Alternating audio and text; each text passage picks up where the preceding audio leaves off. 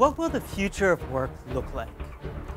This seemingly age-old question has taken on increasing importance as many leading experts think that most of our jobs will soon be done by machines. Yet if this is the case, then what would that mean for how humans make their living and how people spend their time? Many future-thinking people have been asking these exact questions for years. Ah, my office.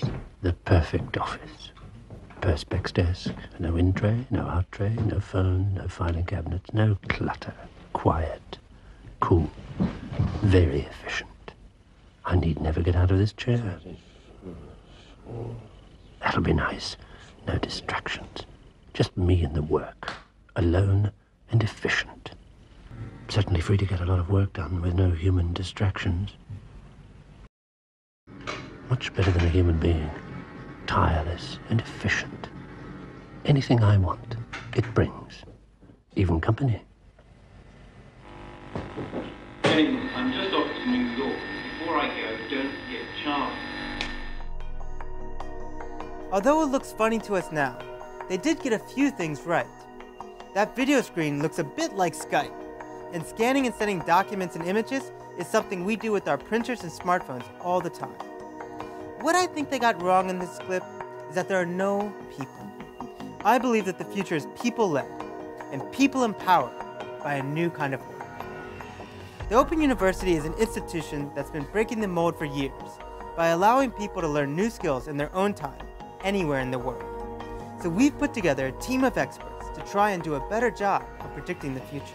We've done this by talking to people already working in new and creative ways to see if we can pinpoint what the future of work and society may actually look like.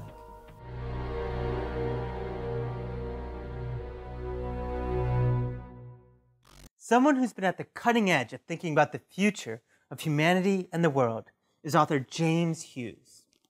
In his seminal text, Citizen Cyborg, he predicts an exciting future of transhumanism. But what precisely is transhumanism? Well, in the simplest terms, transhumanism is the belief that present and future technology can transform human existence. It looks at the ways in which technology, for both good and bad, can make a real difference in how we live, act, and even conceive ourselves as human beings. How did you begin thinking about the question of technology and politics and its relationship to the future? In the early 2000s, the politics of human enhancement technologies really began to take off. So that was the context in which I wrote Citizen Cyborg. And I was exploring these questions of what a citizenship identity could be in a world that was rapidly becoming more diverse in the forms of intelligent, sentient beings that inhabit it. And then we began to see in the last 18 months the growth of Trumpism, Putinism, Duterte, et cetera, et cetera, et cetera. And things were happening in the futurist and transhumanist space where people were getting very interested in electoral politics. And I think we're beginning to see, not transhumanism per se, but we're beginning to see the left begin to grapple with some of the issues of the future. You know, here in Boston, the socialist youth, the millennials who've all begun to flood into the left organizations, it ripples off their tongue, fully automated luxury communism. It's just assumed that there's going to be this new paradigm of post-work luxury. So at least in some of those basic political economy issues, I think we're beginning to see the emergence of a new future-informed politics. I would say that there's a much stronger, particularly within the left and particularly within young people, a kind of discussion about, are we going to have jobs and do we even want jobs? And I think that is a big movement to, from a post-employment fear to a post-work hope. And that's beginning to happen. But I think going back, one of the kind of questions that I have is that how do you see helping people move from a kind of ideological abstract debate to actually begin thinking about in their own lives what this could concretely mean? If you talk to people now and you tell them, Well, it's possible that we could have technologies in 10, 15 years that stop the aging process, and eventually they might even reverse it, and that death might become more or less optional at some point in the future. Most people say, oh, that sounds terrible, and what about this, and what about that? And most of that's sour grapes thinking. Very few people who are 90 years old commit suicide. Most people, if they're offered an extra couple years of life, will take it. So I think when we get there, they will take it. But the sour grapes is, I don't really believe yet that that is going to be on the table. So I have to reject that and still buy into and affirm a paradigm in which death is good. And the same thing with a post-work society, that as long as people don't believe post-work affluence is possible, then they have to just reject the whole paradigm and say, well, a society of moochers, they'll just all sit in front of their TV. Wouldn't that be terrible? So at some point with all these issues, there's going to be a tipping point where so many people are unemployed or dramatically, suddenly in 1 year lose their jobs because of automation, that people begin to say, wait a minute, is there another way to do this? Where some new breakthrough changes the paradigm around aging, and people say, oh, maybe there is a possibility of us all living a long time. Let's start thinking about how that's going to work. We need to prepare, those of us who have a kind of techno-progressive vision for this, we need to prepare to make sure it goes one way and not another. What do you see as, like you said, tipping point questions around empowerment and technology that are really going to help define a debate and really kind of shape some of the ways in which we're thinking about the future and seeking to, transform the future? I've tried to back out of prediction because, as long as my dad got me a subscription to the Futurist magazine when I was like 12, and he took me into his workplace and taught me to learn BASIC when I was 13 with punch cards, because he said, son, computers are the future. You have to know BASIC. He was right about the computers. He was wrong about the BASIC. And throughout, 25 years ago, I was sure that we were on the cusp of having anti-aging therapies, pills for obesity, artificial intelligence was around the corner, and so forth. And, all these things take a lot more time than the futurists tend to estimate. I wouldn't try to predict what's going to happen in the next 5 years, but it's clear that things are changing very rapidly, very chaotically, very unexpectedly in the geopolitical domain, that new technologies continue to emerge at an unpredictable rate. We have to sketch them out in the broadest possible way and sketch out the future that we want to create beyond those possibilities, because we just don't know when they're going to come. It might come next week. It might come in 15 years. Whenever it comes, we have to be prepared to ensure that we get to an egalitarian, liberal, and prosperous future. The idea of cyborgs may seem utterly futuristic or even completely fantastical. However, the use of human enhancements is nothing new. It's in fact quite ordinary. Think only of our use of eyeglasses or our prosthetic arms. However, how does this relate to the future of work? The Machines Room is a makerspace in East London where young creative entrepreneurs are trying to build the future of work today. I went along with Cinzia Priola to speak to some of the people working there.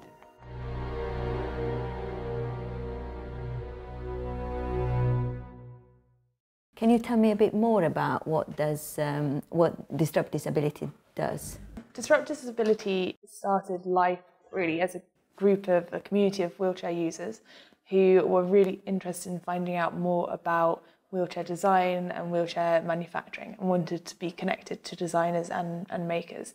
So we're currently in a makerspace, and there are all sorts of digital fabrication tools and machines around us. So we have 3D printers, laser cutters, CNC mills. So it's very, very user-led, and our main focus is really on facilitating that so that people can have wheelchairs that are designed for them. We were inspired, or Rachel Wallach, who's the founder of Disrupt Disability, was inspired by an organisation called Enable, who she came across when she was on a trip to, I think, Jordan. They were using 3D printing to support refugees of the Syrian crisis. They showed me a 3D printed prosthetic hand that they'd made for a boy who'd lost his fingers in the conflict. They'd fully customised it to his body, and they'd even made it look like the Ben 10 hand, so it was customised to his preferences. But the total cost It was only $39 to make.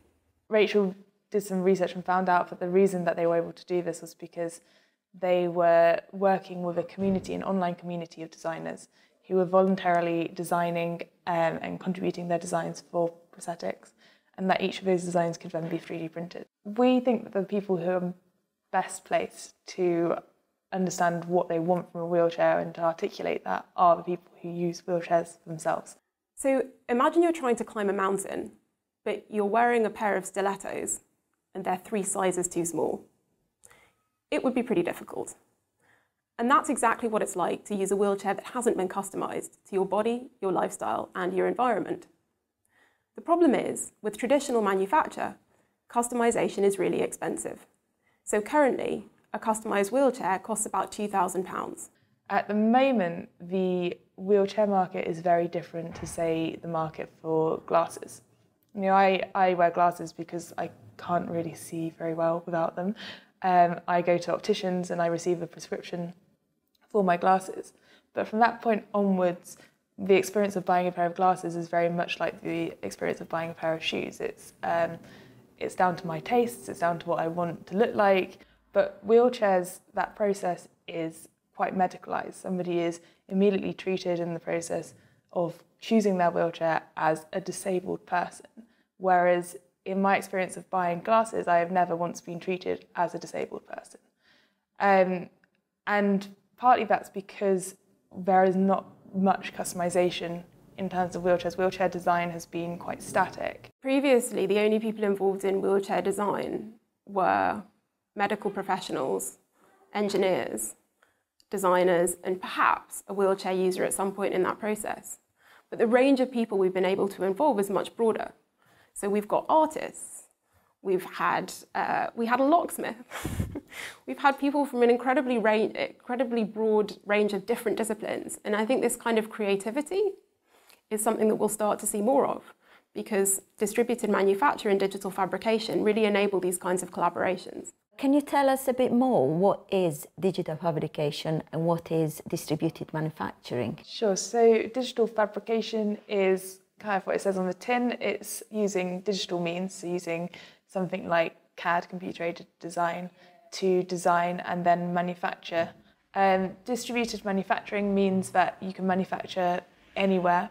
You don't have to manufacture in a central location. So as opposed to where traditionally you might have a workshop where you're making all your wheelchairs and then you ship those wheelchairs to the customer, we're looking at actually how can we take that manufacturing process much closer to the customer. So how could somebody go to their local makerspace or their local manufacturer and have something made for them? Where is Disrupt Disability now? The point we've come to is we've started to look at creating a modular wheelchair system. We realised it's quite difficult for somebody who's never made a wheelchair before to make a whole wheelchair.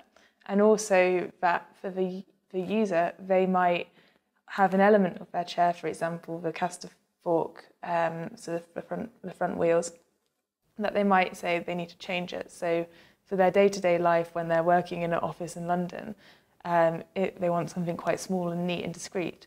But at the weekends, they like going for long walks in the Lake District, and therefore they need something that can handle a rougher terrain. As you would do with a bike? Yeah, as you would do with a bike. So having something that's able to be interchanged we see as something that could really benefit both the user and the designer and the maker. Could you see this model, this organizational model, working for other organizations in the present and in the future? Yeah, I think actually it's a really good way to start a business. If you start with your users, your customers, the problem that you're trying to solve, and really make that very human, and then try and build your solutions out of that. Working with Disrupt Disability in the same space is Julien Vasser from Batchworks, another company working to produce personalized products using digital technology. So it's interesting with Batchworks, though, because when people think of production, they either sometimes think of craft work, which is someone making one thing, or they think of mass production, which is this huge thing. But when I think of batch, I think of almost something that I'm cooking. So I'm thinking of a batch of something. So what is batch production? Batch manufacturing is kind of bridge the gap in between. So it's production that fits the needs of the local and So yeah, it's a low volume production basically. Maybe you could share a little bit about your background, your inspiration for this, and then how you made that inspiration a reality. Yeah. I was working full-time as an architect, and I kind of quickly realized that I wanted to make things, not spending my full-time behind a computer. So I've started using my skills in 3D modeling and CAD drawing, and put these kind of skills in the 3D printing. You can have an idea in the morning, prototype it, make it, and see if it's viable. So this is really powerful because the design process is, from 3 months or 6 months to, 1 day. Are you actually seeing the fact that more types of people can get into this? So I think this is where, Makerspace and Fab Labs have been created, is to kind of do this kind of bridge between people who kind of, a bit geeky and know about, 3D printing and woodworking, and some people just, pop in and say, right, I just want to make a boat, or, it's pretty open. But I think the space make the key of that. People talk quite a bit about sustainability and these aspects, but if we can even look at this lamp project. So this was made from completely recycled material. Yeah. Maybe you could talk a little bit about the process of making that and how this represents a more sustainable form of production. Yeah. So the idea was we wanted to make a product, right? We were like, which product to make? And the first thing, let's make a lampshade. And from there, we were like, how can we 3D print and locally make that? So it's a viable product to sell on markets. Because right now, there is no 3D printed product in the market. If you go to John Lewis, there is no 3D printed product. So we started looking for different material, different type of design, and best way to print it so it's quick and it's efficient. In terms of material, we were looking for something that is interesting for the light as well. So it's not just a spotlight and something that is kind of, a bit useless. So we wanted to use the actual layers of the printers to be interesting for the light. Then we've looked for transparent filaments, which, so we found this company, Dutch company, where they do recycle. That's the only company who recycle things and turn them into filament, so you can use it on 3D printer. So they send us some samples, and basically they shred the bottles, melt it into filament, and we basically use it to print objects. With production, sometimes people feel very outside of it. Either they have no idea how their things are produced and they just buy them, or they feel very much as if when they are making them, that they don't have a lot of control of the process. But this seems a much more personalized and inclusive form of production. It's basically when you use a 3D printer, there is almost no waste, right? Which means you print one part at a time, so each part can be personalized. So we did this project of 50 lampshades in Paris. It was, the client said, we want 25 different designs of this 50 lampshade. And for us, the printing time was exactly the same because it's doing one at a time. So while it's doing one, the other one is prepared to be printed and then print the other design. So you can change the design. We were the only one able to do that because they wanted to do in metal and in specific type of production. But it was just like 6 months lead time or 3 months, depending on the technology. So kind of looking forward to this, would you say that this is in many ways the future of manufacturing? I think we don't have to get rid of, the mass production because, we're all buying everyday mass-produced stuff. So it's more about, looking at the local needs and see how we could combine all of these. I think the only limit right now is the technology. So every week there is a new printer, every month there is a new 3D printing technology, and that's just gonna, in 5-10 years time, then we'll see. But I think we can see the potential right now.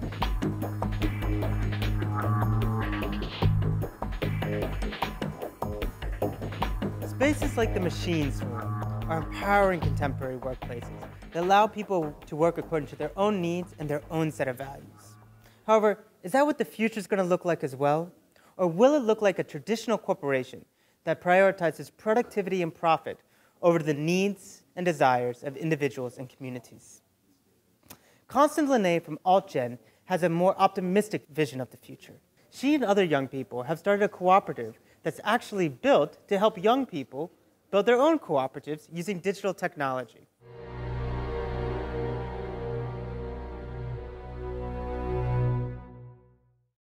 I think, just the first question we had is, what inspired you to help start this organization?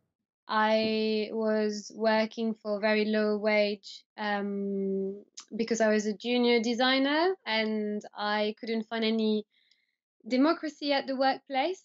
Feeling no sense of agency, no power, no sense of ownership whatsoever. When you mention cooperatives to people who perhaps hadn't heard of them before, I mean, what were some of the things in which you were able to tell them about what a cooperative is and what makes a cooperative different? In a workers' cooperative, all the workers are members, owners, and directors of the workplace. So, in terms of your sense of agency, you do feel that you have a say over the big decisions that matter to you and to your colleagues, and you don't feel like you're submitting some kind of orders and arbitrary decisions from some shareholders that you've never met. So we start from the people in order to organize. In opposition to a workplace where you go and you apply for a job, you come and you have to fit in a box, and you have your CV that tries to fit in this box. Here we go the opposite. We go the other way around, where we look at who you are and what you can do, what you want to do.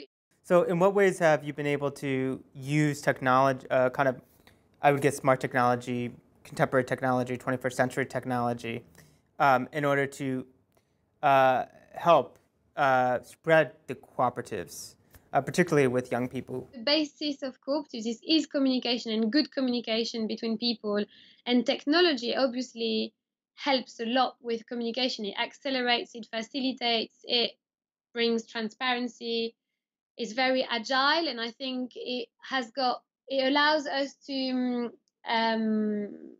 move as quickly as we would in terms of our thinking processes.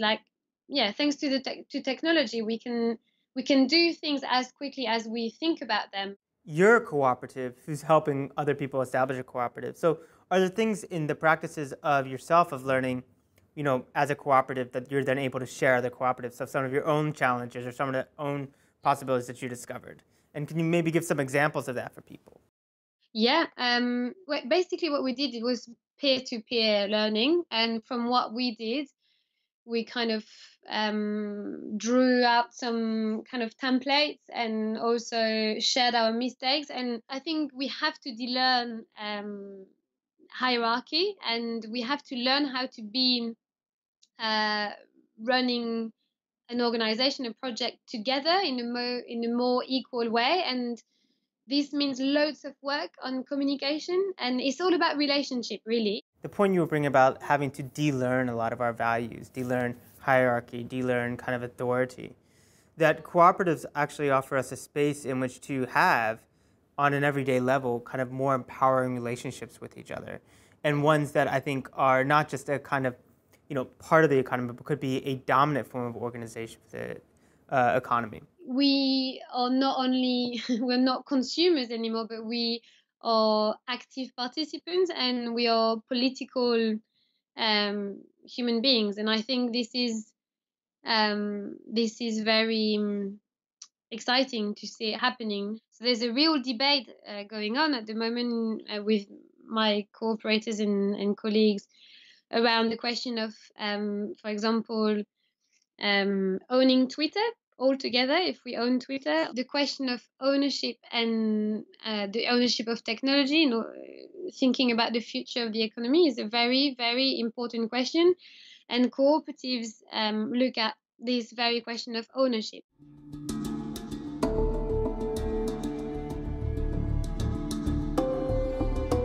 Milton Keynes is a new town and, of course, home to the Open University.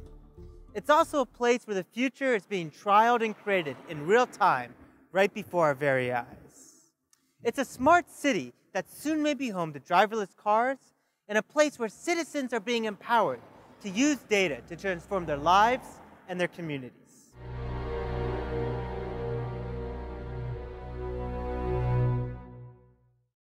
Enrico Mata is the project director of MK Smart, so I asked him what he thinks our future cities will look like. Actually, I've always been very, very interested at the intersection of technology and people. So pretty much all my career, even when I was doing my PhD, for example, I was interested in understanding how you could build computers that were able to solve problems like people do, as opposed as just having algorithms that are machine-like but are not human-like. So this intersection between people and technology is really what drives my research. And of course, in the modern world, where technology is now much more ubiquitous than it was when I started my career, I will say working at the intersection of technology and cities as communities is a natural step for my research, and that's what I really like doing. So how did this become the MK Smart project, and how did this form, and what were some of the driving ideas behind it?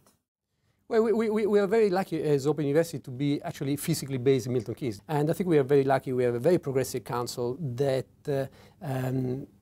looks at this objective of being at the forefront of technology to improve quality of life in the city as one of the key priorities. As a technologist, I know putting together a kind of team to help do this from a technology side might be relatively straightforward, but what kinds of other types of skills did you need and people did you need? And how did you kind of come up with creating a team that wasn't just about technologists, but also had people from the public and kind of the ability to have a more inclusive team that dealt with the people side as well as the technology side? Yeah, absolutely. The history of not just smart cities, but the technology is full of failures. Due to the fact that you only had technologists in the picture and you didn't have other profiles, including crucial in the context of smart city, you need to have citizens. So I think this is really one of the big strengths of MK Smart. The fact is, first of all, it's not just a technology-led project, but also is a project where the requirements come from the council and there is a strong input from a variety of stakeholders, industry, council, academia, but also the community. But also, in addition to that, we didn't just do citizen engagement. We didn't just, run a roadshow and told people what we were doing. We say, hey, come and contribute, come and work with us, and if you have really cool ideas, let us know, and we might actually help you with realize it. And indeed, I was very happy that we helped a number of ideas to implementation. That sounds very inspiring and optimistic. But I would also be interested in some of the challenges. I know, for instance, when people think of smart technology, they sometimes think of the really exciting possibilities of it. But then when the nitty-gritty comes about it, for instance, around data sharing, it becomes a little more complicated. So I'd be interested in some of the concrete challenges you faced in moving forward this kind of smart, empowering agenda, and also some of the ways in which you think there has to be some shifting of how people think, or some myths that might emerge that really have hindered the ability to kind of put this forward in the most empowering way possible. A key challenge is really to do with data availability and the nature of data. When you talk about smart solutions in cities, a lot of the time it's basically about generating and making available data that can improve decision making. But then, of course, when you look at the practicalities, all these data that you're talking about typically belong to many different organizations. Very often, you have ideas as well. If we can get all this data, for example, about energy use, then we can do these clever things that then means everybody wins. We can optimize use of energy. Okay, but the data about energy use belong to individual customers. There is a privacy element there. And again, this tension has not been solved optimally at the moment. Of course, you don't necessarily want, I certainly don't want all my energy data to to be released public so that anybody can use them and know that those are my energy data. Because, well, first of all, they are private data, and second, you can infer a lot about my lifestyle and the lifestyle of my family simply from looking at the energy data, even when we are at home or we are not at home. What role do you see in projects like MK Smart and for technologists to do a similar process with data empowerment and allowing people to understand the possibilities of data? There is a big challenge for us in being able to develop, for example, data portals, city data portals, which are really accessible, which make information interesting enough and easy to discover enough that people may say, hey, actually, I would like to know what the council is doing in my neighborhood, for example, with respect to road building or energy or whatever, any other initiative. Beyond that, I think the key approach is really then to come up with dedicated solutions for specific things. So, for example, like the RMK portal is a very successful portal because it doesn't try to do everything. It doesn't try to be a portal where you go and find anything that is happening in the council. It's simply a portal to encourage crowdsourcing of ideas, debate about the smart city, and allow people to propose ideas, vote on other people's ideas, and eventually to have a debate and to come to some agreement about priorities. So essentially, there is this, I would say, this kind of high road and low road. The low road is to have many more portals like RMK, which just do one thing, but they do really nicely and they engage the community. The high road is also to find better interfaces and better mechanisms to allow people to make sense of data. And that's really, of course, really important, not just in Milton Keynes, but for a healthy democracy in today's world. As you know, in the past few years, there's been a little bit of a shift towards irrationality and sort of, essentially diminish the value of evidence. And I think it's really important actually to try and address that by having better solutions to allow people to really see the data about an issue and then make up their mind. That's not an easy challenge.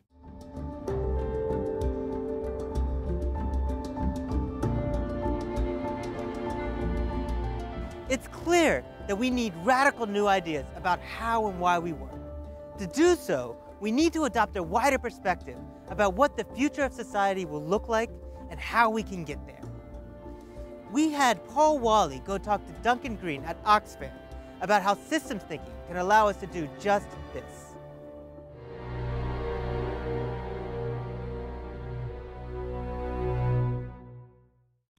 Can I just start by asking you to tell me what you see systems thinking as? So in Oxfam, I think systems thinking is about pulling back the lens on the camera and looking at the whole of the context. So you're saying, okay, we look at, the classic metaphor is we look at teaching the fisherman to fish, and then we now look at what's the state of the water in the river. Is it the fishermen or the fisherwomen? What's the state of the care economy in which they are living? Who's governing the rules on the catches? Are they going to have to pay a bribe when they catch some fish and try and sell it? Can they even get it to market? So you zoom out and suddenly you see this much more complex system in which your intervention, your project, is supposed to achieve impact. And unless you think about the whole system, it's quite likely your project will achieve very little. Okay, so what kinds of examples can you give me of Oxfam applying systems thinking to projects? Well, often I think Oxfam staff don't consciously apply systems thinking. It's just that the good staff do it naturally. I mean, that's one thing I've noticed. So, for example, in Tanzania, DFID came to us and said, we want you to try something different on governance and accountability, getting local government to listen to local villages. And we had this genius kind of local program person who said, okay, well, we don't know what to do, so what we'll do is we'll try 8 different approaches, everything from street musicians to a radio show to school management committees. And then after 9 months, we'll sit down with the local communities and local partners and say which ones would work best, and we'll scale those up, and we'll close down the ones that are not working so well. So actually, she'd kind of reinvented evolution, because she was doing variation, selection, amplification, which is the kind of core process of evolution. And she just worked it out from first principles, which always just amazes me when people come up with this kind of thing. I think stakeholder management's quite an important aspect of systems work, isn't it? Absolutely. So we get people to stand back and, typically in the aid NGO sector, people start off with a very limited sense of stakeholders, the state and the people. And then when you start talking to them, they have a much more nuanced understanding, and you start unpacking the ecosystem and start thinking, okay, so there are these 20 stakeholders who will affect whether that fishing community can fish. Yeah, one of the things that struck me with a lot of the systems work in this kind of area is how the beneficiaries of some of the aid are treated as an equal stakeholder in many instances. On a good day, okay, I don't want to oversell what Oxfam does or what other NGOs do. There's always a problem that, in many cases we have a clash of accountabilities. So we are accountable upwards to the people who give us the money, and we're accountable downwards to the people we're trying to help. And if those two come into tension, often money talks. So there is always a real tension to try and be accountable to the communities, to have proper consultation, just as in the research world. It's very easy to say I'm going to have participation of local communities, but there's no budget to go back and then present the findings of the research, and you end up just being quite extractive. So there are always these clashes of incentives which stop you doing what you want to do. Yeah, I do think sometimes that there's a temptation to impose a Western solution on a non-Western situation. There are temptations in all directions. So the one temptation is, I've got this great idea, I'm going to impose it. Another one is, everybody knows their own answers, we're just going to uncover the richness, which is partly there, but actually people want new ideas and new technologies and new things. So there's a danger of being over-romantic and being over and being very arrogant. They're equal. They're not equal, but they're both risks, I think. Okay. And what about the challenges of implementing this kind of systems work? Do you see many? Oh, lots. So, I mean, there's external challenges. So, we're in a world now where the funders will say, what are you going to do? And they want to know pretty much in advance what you want to do. They want to know what results you're going to get. And then they want you to measure those results and to be able to attribute any improvement to what you did. Now, a lot of that is actually anathema to systems thinking. So if there are multiple feedback loops, numerous stakeholders, everybody interacting with everybody else, A, it's very hard to predict the change, and B, it's very hard to attribute any change to one particular intervention.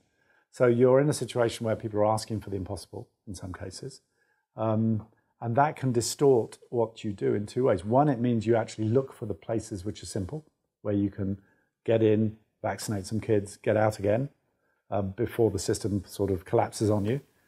Or you actually just, lie, to be honest. You do complex interventions, you improvise, you surf the tide of events, and then when you report back to head office, you say, no, the project went great, the project went to plan.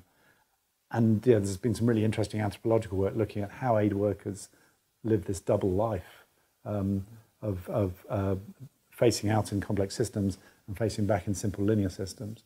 And doing both at the same time. I think it's a monumental waste of effort, and that part of the reason I'm publishing and writing and thinking about this is to get people moving to a more engaged approach with systems. Yeah, it changes the style of working, and in particular the way that things are managed.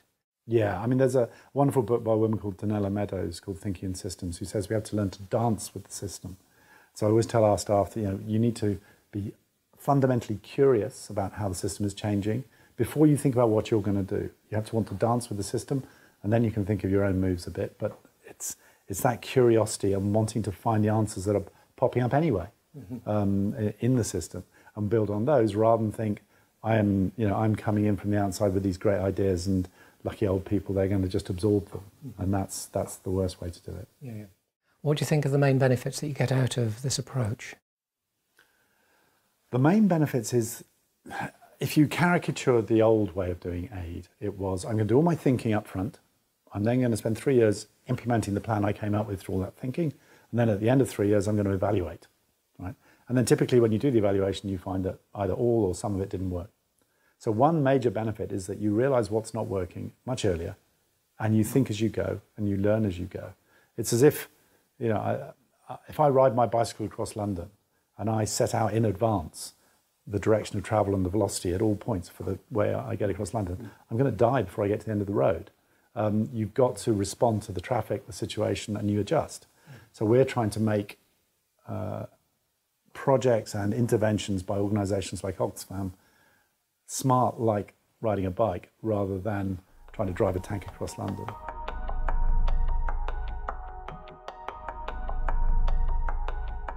For young, hungry entrepreneurs, the future of work seems bright indeed. The Internet of Things is going to allow us to do things faster, smarter, and more efficiently. But for the rest of us, the idea of not having a job can seem absolutely terrifying. It raises serious questions about how will I pay my rent? How will I pay my mortgage? How will I even pay for my next meal? Malcolm Torrey seems to think he has the answer to these questions.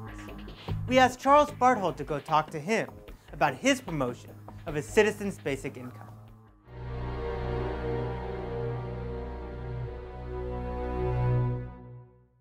What is basic income? Basic income is a very simple idea. It's sometimes called by other names, citizens' income, universal basic income, now sometimes citizens' basic income. They all mean the same thing. They mean an unconditional income for every individual. An unconditional means that the amount you get wouldn't depend on your income or your wealth or your employment status or your relationships with anybody else. It would be exactly the same amount of money for everyone of the same age. It could vary with somebody's age, so somebody who's older might get more, somebody who's younger might get less, child will get less. But otherwise, it remains entirely unconditional. How much are we talking about in this country, in the UK? That's a very interesting question because all kinds of different suggestions have, of course, been made. The research that we've done suggests this. If you had a large citizen's basic income, the tax rates required to pay for it would be quite high. That might not be politically feasible. What we have proved is that a citizen's basic income of £61 a week can be paid for by reducing to zero your income tax personal allowance and the lower earnings threshold for national insurance contributions, and raising all national insurance contributions to 12%. And income tax rates would only need to rise by 3%. By doing that, we could provide every single working age adult with a citizen's basic income of £61 a week. Why is it important for you, and why is it important in general? After I left university, I worked for 2 years on the public counter in a means-tested benefits office. It was called the Supplementary Benefit Office then, and it was part of what was then called the Department for Health and Social Security. So for 2 years, I was facing some quite often angry members of the public and some quite stressed members of staff behind me trying to manage a really difficult means-tested benefit system. And the system was clearly bad for everybody. It was bad for the claimants in front of me, it was bad for people behind me. And at the same time, I realised just how useful child benefit was, because the child benefit is an unconditional income for every child. It goes to the child's carer. And it just kept on coming for everyone who was in front of me complaining about mistakes in their means-tested benefits. And so back then, I'd begun to think, well, why can't we do things generally rather differently so that it all looks a bit more like child benefit? You mentioned implicitly a number of problems connected to administering benefits, and that this basic income would sort out. But there are probably as well benefits for people, and not only from the perspective of the government. Perhaps you could... Oh, absolutely. You could mention a few things. Although about this. administrative problems affect the claimants of benefits just as much as they affect the government. And the administrative simplicity of a citizen's basic income is one of the most important things about it. Because of its simplicity, you could completely computerise it. So it would start at your birth and it would end at your death. And nothing would need to be done to it between those 2 points in time. It would just keep on coming. Very unlike our present means-tested benefit system, which is complex. It requires constant administration. It requires vast amounts of time and effort being put in by claimants and by the staff administering it. And it's full of errors. The error rates are huge, and fraud as well. And because fraud can happen within such a means-tested benefit system, and sometimes the difference between error and fraud is quite a difficult line to find, because what is simply an error can in fact legally be a fraud. And so both the staff and public suffer a great deal from the administration of means-tested benefits, and none of that would apply to a citizen's basic income.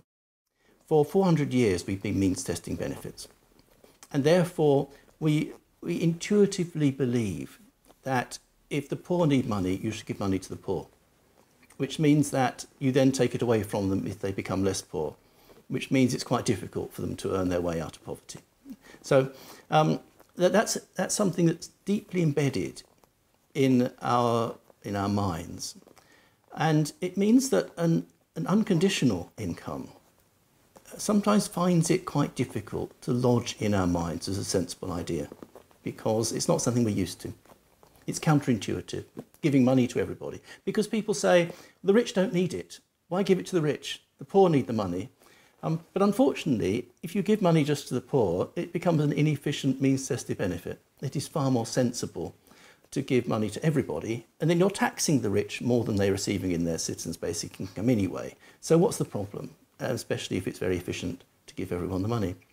But there is still a problem with psychological feasibility. It seems to me that this is connected, this psychological feasibility is related to the fact that we tend to associate income with work, and then this basic income would be a huge cultural and perhaps even anthropological change, because then people would have to start realizing that income is not necessarily connected to work. One of the reasons why opinion may now be shifting, and it does seem to be, is that the employment market is becoming much more problematic for more people, and so it's beginning to be understood.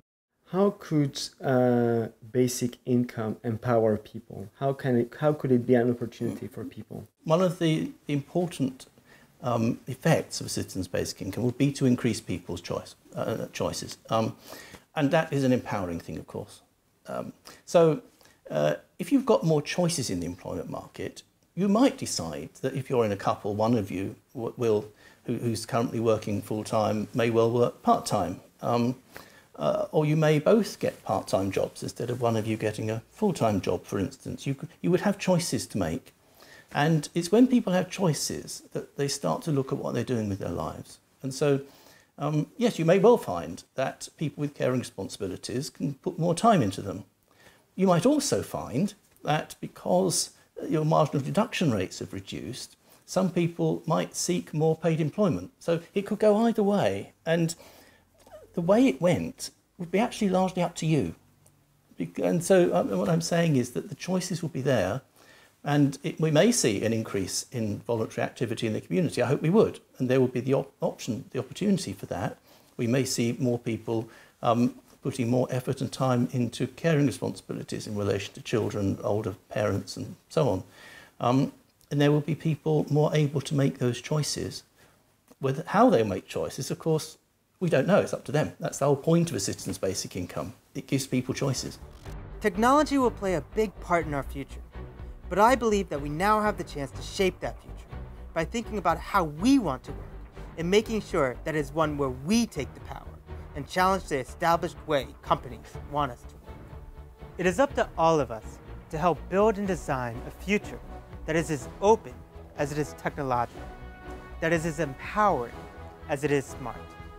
If we don't, we might just find ourselves living in a world tomorrow that is not of our own choosing, and one that has moved us rapidly forward technologically, but dramatically backwards as a society.